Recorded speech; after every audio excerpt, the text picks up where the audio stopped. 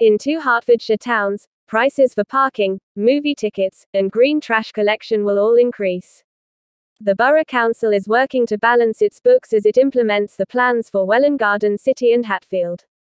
By 2024-25, the council run by the Conservatives must save £2.2 million. The council said that working more effectively would result in the majority of savings, but opposition councillors questioned whether customers would still utilise council services if costs increased. According to the Local Democracy Reporting Service, a vote on the measures is anticipated for next month. Among them is an increase in the price of resident parking permits from £30 to £40 and the fee for a second vehicle from £50 to £65. The Hatfield multi-story, Hunters Bridge, Campus West, Campus East, and Cherry Tree car parks would see price increases of between 10 and 12.8%, with an all-day ticket at the majority of them rising from £6.60 to £7.30.